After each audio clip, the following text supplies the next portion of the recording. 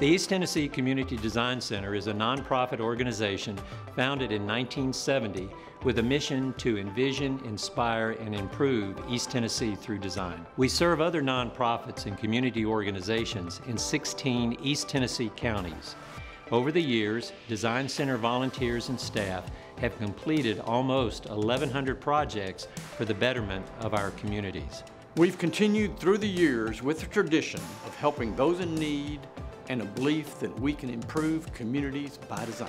As we celebrate our 50th anniversary, join us in taking a look back at some of the projects we're most proud of and volunteers we're most privileged to work with. We start in the 1970s with the conception of the Design Center and its work with the IAMS Nature Center. In 1975, the East Tennessee Community Design Center worked on the expansion of the IAMS Nature Center. The adaptation of the modest HP IAMS house was to serve as the Nature Center office and interpretive center. The Design Center also worked to develop new trails and overlooks in an effort to further diversify the park. As the property expanded, we originally used the home place as the visitor center, and I mean, it wasn't even adequate for our family of 4, so it really didn't work when things really started to expand and more people were coming. The Design Center put together the Visitor Center, which was just an awesome blend. It had such a IAMS feel to it, and it's open, and it has stood the test of time. That's been over 50 years. They did a great job of just capturing the feel of what IAMS is. Landscape architect David Kendall and architect Bruce McCarty were the volunteer designers on the comprehensive master planning effort. With their close assistance, IAMS transformed into one of Knoxville's most visited parks.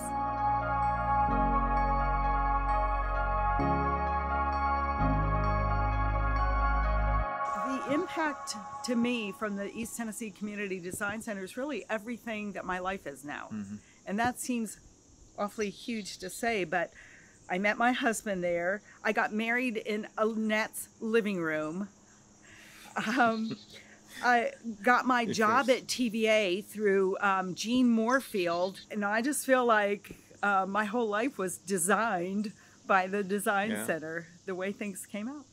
You know, one of the neatest things about coming to the Design Center and sitting down at some of the first board meetings is the difference of all the people that were there, the professionals, the volunteers, the community organizers, all mixing together and having one goal to improve the community. And that had a big impact on me, that understanding that people could do that. Nearly 10 years before the transition of the former Lakeshore Mental Health Institute into a public park, the Design Center worked to develop walking and jogging trails for the staff and residents. These trails became the beginnings of today's park. They were then opened to the general public in 1995, and soon after, the football and soccer fields were added for public use. After the closing of the hospital in 2012, the entire campus became Lakeshore Park. The East Tennessee Community Design Center was very instrumental in designing the trail system that was here currently before we added some additions to it. So it was really mainly for the residents, and then it became public for everybody else's use after that time. Especially during COVID, it has been a place of refuge for a lot of people. If you look around, like today we're out here, there's a church service going on. There are people picnicking. There's somebody having a Bible study. There are people that are doing sports or things for kids. But it's a place where people can just sit and be. We have people that are just bird watching. We have people that just want to come out and they're studying, doing classwork. So it really is a place for everybody and everyone.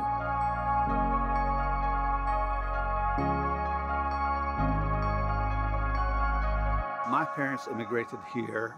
They are Palestinian by heritage. We came here now at the age of 13. As many immigrants do struggle over time, so did they. But I ended up attending the University of Tennessee through grants.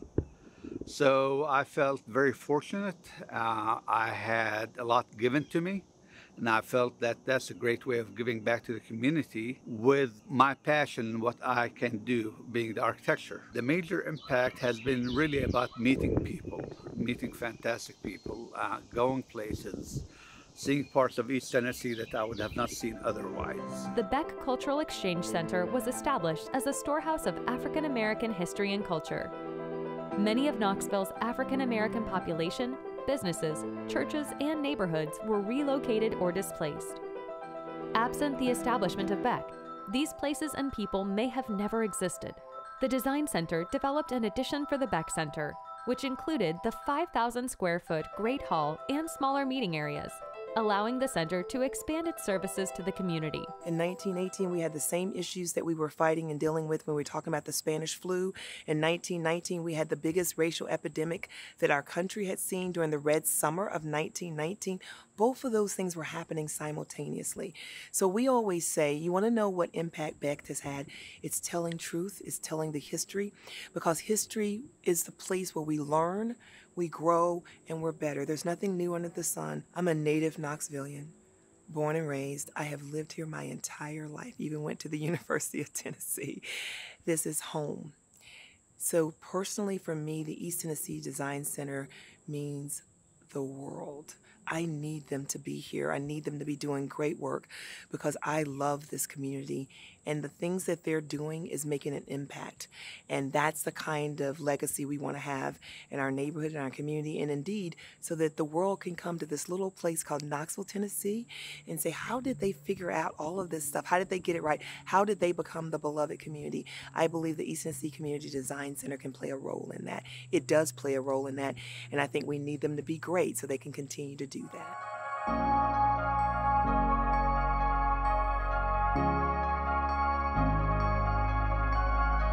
I had come here in 1967 to work for the Tennessee Valley Authority, came from North Carolina State University. So I knew absolutely no one in town except the people I worked with. And as time went by and the Design Center got up and running, I met everybody. When I arrived in Knoxville, the Morningside urban renewal area was at its height, and many of the older buildings were being torn down. And it was clear that someone like the Design Center should be speaking up for those special places so that they were not all cleared. I understood in my young career how good design happened by listening and then acting. So it was a very, very good experience for me, and I hope we made some good contributions to the city. I believe we did. The Design Center mapped over 1,000 acres of greenways, trails, parks, Civil War sites, and other public amenities along the urban wilderness. Since this visioning process, the urban wilderness has created an exceptional recreation and historic corridor for experiencing all Knoxville has to offer. There are currently over 50 miles of trail connecting multiple parks and cultural sites within the urban wilderness. The Design Center was really a partner on the urban wilderness from the very beginning. We had the concept and the idea and thought it was a great idea of connecting these public parks and open spaces and natural areas and nature centers. But we really needed someone to validate that for us and to come up with a plan and show that the connectivity really did exist there. And so they were critical in the very beginning to really validating that, yes, you could connect these public places and create one destination. The Design Center is really important to Legacy Parks Foundation. We've probably partnered on a half a dozen projects, and all of them have come to fruition at this point. So they really help take a vision that we have and translate it, make it workable and doable and really shareable, to be able to say, here's what we're thinking, and people can look at that plan and understand it. Legacy Parks Foundation enlisted the aid of our volunteer advisor, Sean Vasington, to help them identify the existing green spaces in South Knoxville and develop potential connections between these amenities.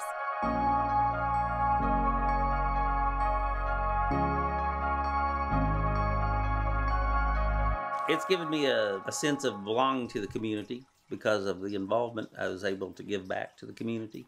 What I see it as mostly a coming together of people. So here you've got a single idea that comes up, and then all of a sudden people start to get interested in it. They meet, they give feedback, and all of a sudden it becomes a real thing. You know, these people take the work, they raise money, they get the project done. Dating back to 1912, Arrowmont has long stood as a beacon of art, craft, and creativity tucked into the heart of Gatlinburg, Tennessee.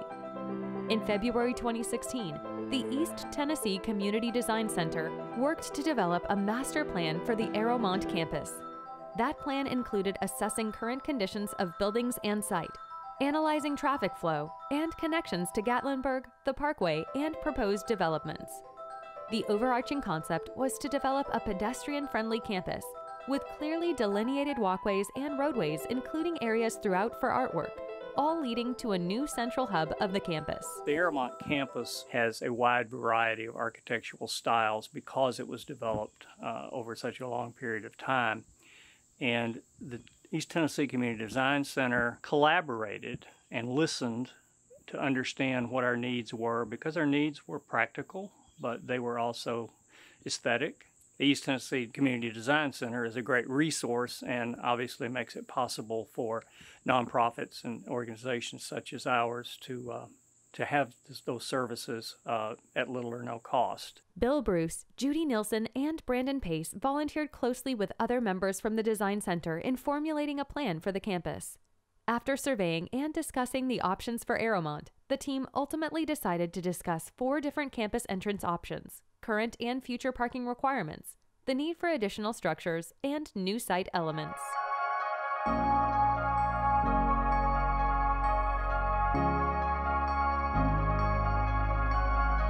I'd say the clear impact of the Design Center's work, mine but also others, because as a volunteer, you typically never work as a solo person. It's always with a group of people, which is also wonderful. It's wonderful the way they work. You work with, again, the staff, you work with an intern, sometimes you work with architects or engineers on projects. So, but the impact of the community is able to get off square one where they can get funding for a real project. So the Design Center is not set up where we compete.